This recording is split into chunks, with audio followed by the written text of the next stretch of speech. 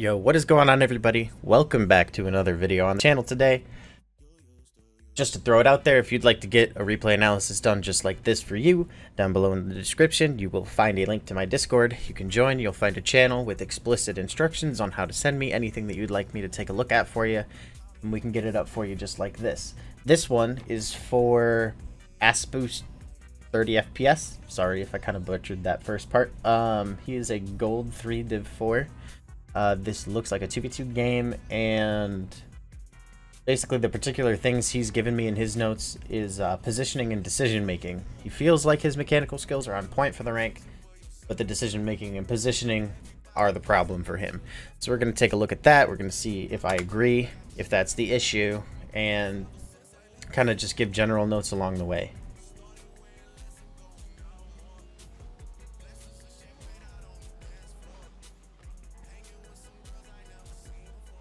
So here, that I don't know if you're no, you're not queued with him. So it's very good off the bat to be a little bit patient in that situation. Your teammate should never be going for that with you, and you both get a little bit fortunate that this guy misses right here. Now once this happens, once you're in this position, one of your opponents is recovering, the other is yet to even start recovering, and you have 12 boosts that you're picking up right now. This is one that I would just keep driving right on back. Let Cafe take this ball and see what he can do with it.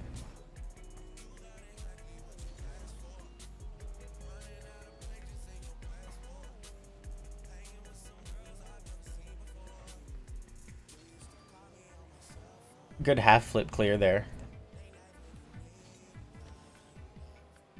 And a very good clear off the wall. I would say yes, your mechanics are there for this level, if not higher. So yeah, your ball control looks pretty good on the wall there.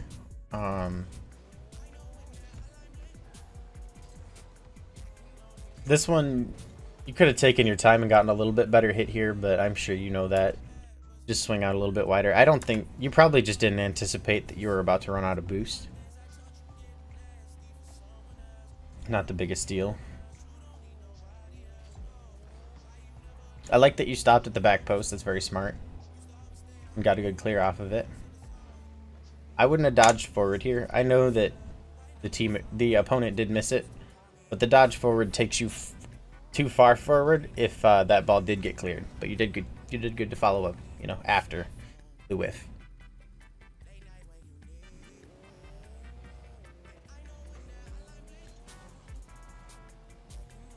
Alright, so this is a situation a lot of people have varying opinions on. I tend to be against cheating for the most part, and I would just go for the corner boost right away in most instances. Because like in a situation like this, you take this boost here that your teammate was going for, and now he has to track back to the corner to try to get boost when you could have gotten boost while he was going for the kickoff, and then you wouldn't have had to take this boost from him, and he could take this boost and support you in your attack here. So in my opinion, that's why I don't like cheating for the most part, is I'd rather be able to leave one of those mid boosts for my teammate to grab and have them support me on the way forward. But you did play this smart after the fact. You kind of let him take a touch and just beat him, you know, once he basically passed it to you. And that shot was fantastic. So yeah, that's my note about kickoffs. Kickoff was almost perfect, and you definitely won it very hard. I would say you should be boosting at this point, though. You want to boost through the dodge in most cases to win a kickoff.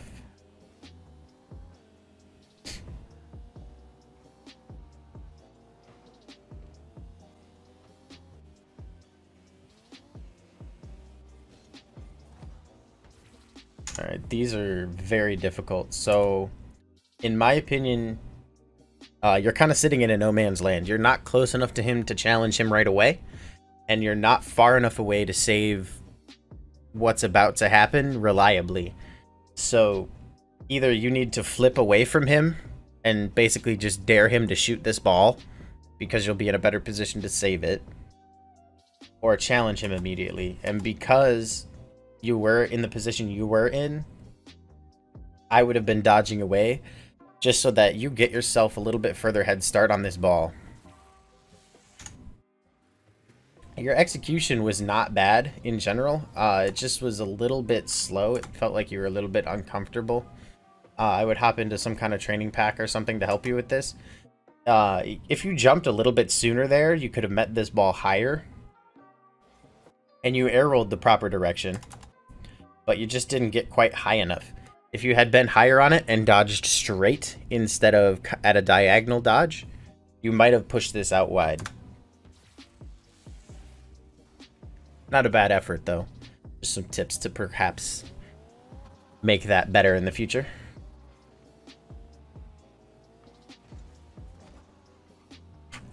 Smart read off the wall, and then in that case you did leave the boost for your teammate, so the cheat was fine in my opinion. A good half flipped control. I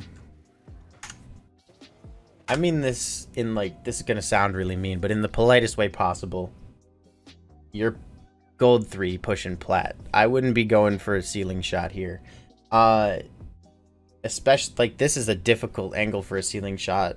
I would probably miss this like a few times out of 10. So I would say go for something that is a higher percentage play more often. It's not as flashy, it's not as fun or whatever, but it, you know, a flashy goal and a weird 50-50 on the goal line that goes in, both of those count for 1 point. So you don't have to try to be flashy.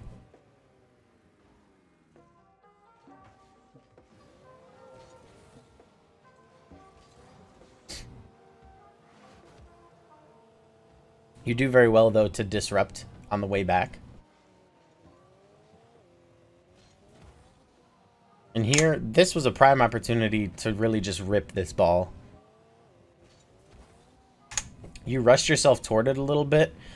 As it starts bouncing towards you, you want to get a feel on where it's going to bounce and meet it at that bounce to get the most power as possible. You want to hit it immediately as soon as it is done bouncing. So, you know, if you, instead of rushing at it and getting a hit as fast as possible, take a little bit of that time and just really bang this ball. Could have been a pass to your teammate or something. And then, in my opinion, you're going way too deep with no boost here. Because now your teammate crept up because he didn't know you didn't have boost. And that you were so easily going to be beaten. And now he is in a 2v1 situation that will often lead to a goal. Like that.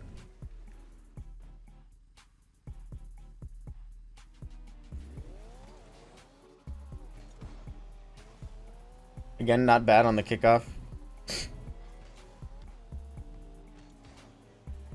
Good pass. Unfortunate miss from the teammate. And just kind of take a little bit to settle yourself so you get good contact on that ball. You didn't have too much pressure. I know it's difficult to sense what kind of time you have, but at the same time, if we take a look at this freeze frame, we can see both opponents and we can see what kind of time you have to make this happen. And you have that extra split second to adjust on a power slide a little bit more to make sure you just get good contact on this ball.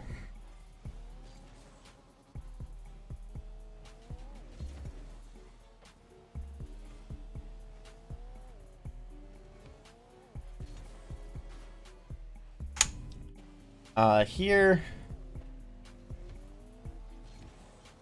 you had a lot of open net there. You kind of went directly at it. And what I would say, you might not have had the sense that you had time, but if you did have the sense that you had time, you want to kind of swoop left and then back right in almost an S pattern so that you can just shoot the ball first time with power into the net, instead of having to take that controlling touch that takes a little bit longer.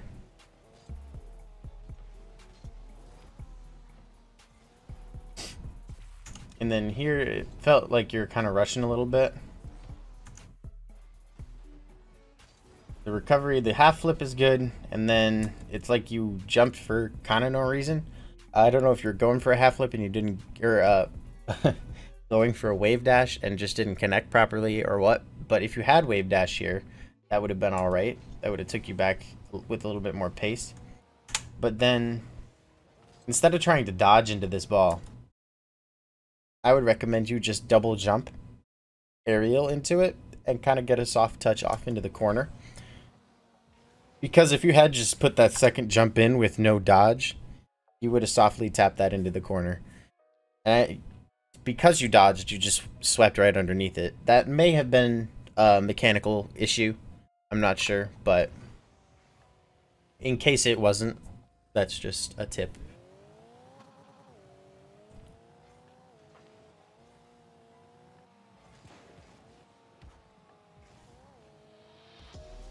It worked out okay, but typically I wouldn't say to go for that aerial.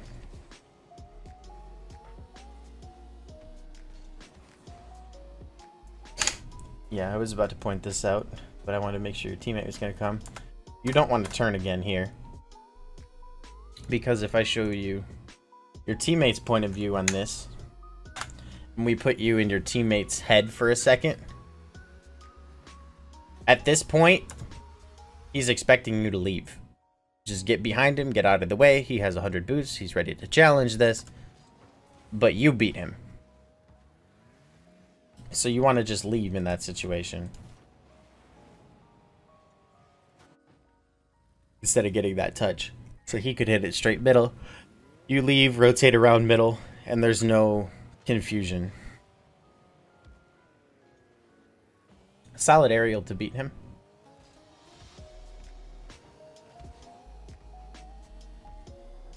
I would say in general your just like movement speed is a little bit slow. It's something you might want to work on, is just try to have trails as often as possible, as often as you are comfortable playing at supersonic, and just increase the amount of time you're comfortable being supersonic as early as possible, and that'll be one of the biggest things that will help you rank up.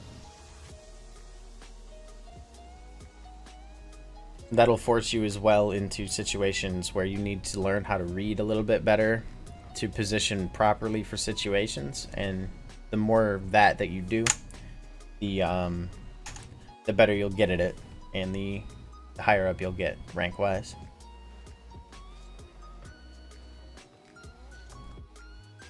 Here it's kind of a miscommunication. It is difficult to see, but try to, again, like I was just saying, looking at what's going to happen, opponents, teammates, everything, and try to get a general idea of what's going on. Because basically, you deciding to go for this did save a goal. You want to just let your teammate have that in that situation.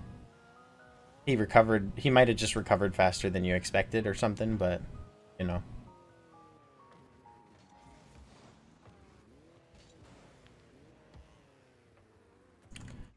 Here, you're kind of just staring up at the ball, a little bit uncomfortable.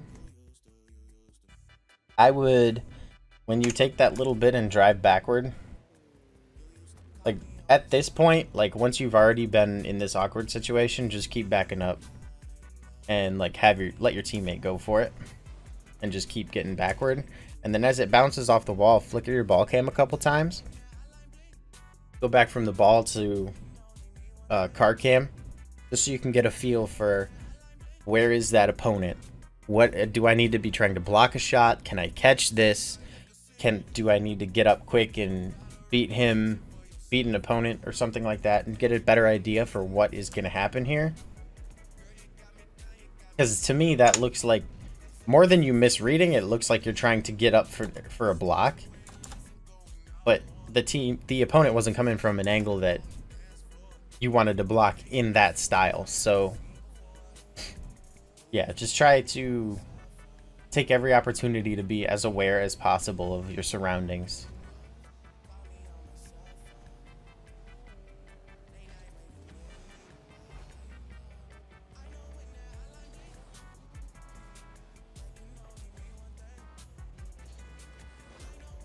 Here, instead of just kind of sitting and waiting, basically a rule of mine, I would say, is you almost never want to just sit and wait, because from your opponent's perspective, that makes it really easy to figure out how they should 50 you in order to put it straight into the net, the higher up you get. So once you make up your mind that the challenge needs to happen, instead of stopping,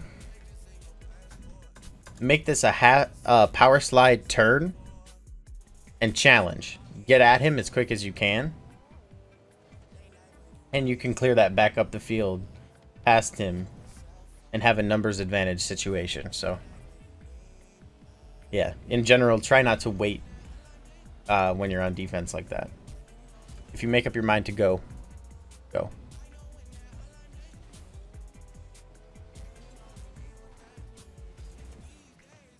This is another one where you just need to leave, basically. You have a teammate, trust that they're going to be there, trust that they're going to do what they need to do.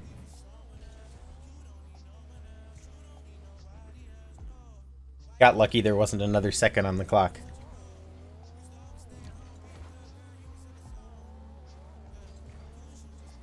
And I don't know if it was nerves or what, but you want to be flipping those kickoffs.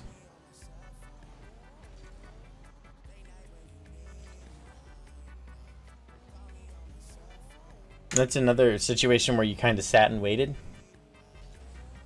It's like, once you decide, like, I need to challenge, you got to challenge. If you can't make the challenge happen, then you need to get back and shadow. Because the way that you did defend there just kind of took yourself out of the game for them. You didn't make them really do anything to beat you.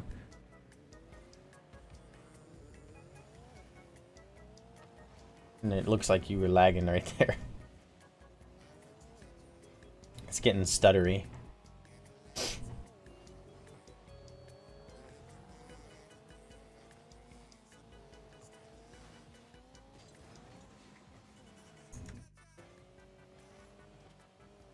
Yeah, here I think you creeped up just a little bit too far, and took away the option to go for a higher pass, like what your teammate ended up giving to you.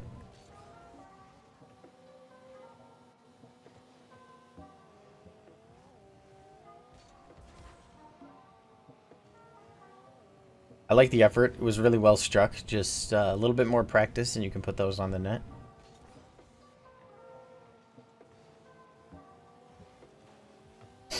And there, it just looks like hesitation. You made up your mind to go, and then you thought about it again, and then you were like, I should probably go, and then, no, I shouldn't, like back and forth, and ended up just letting them have it, when there was a window there where you could have challenged.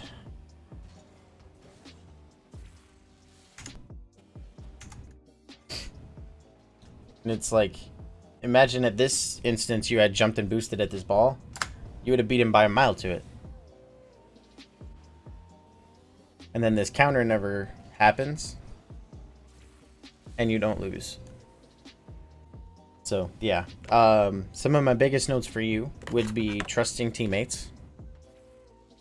Let them take what they should be there for. Try not to, like, be on your way out and turn right back around and go for something in front of them. That happened a couple times here. Work on getting your off-the-ball movement speed up as high as you're comfortable with. You know, push yourself just a little bit more every game, every day. And eventually, you know, it'll be easier and you'll be faster and all that kind of stuff. And then, you know, with everything else, you want to be, you know, taking your time on learning reads, getting into free play, paying attention to the relationship between your opponent's car and the ball and what they can do with it, and, you know, reading the game in that way as well. And that should all, if you put all that together, that should take you to the next level or two.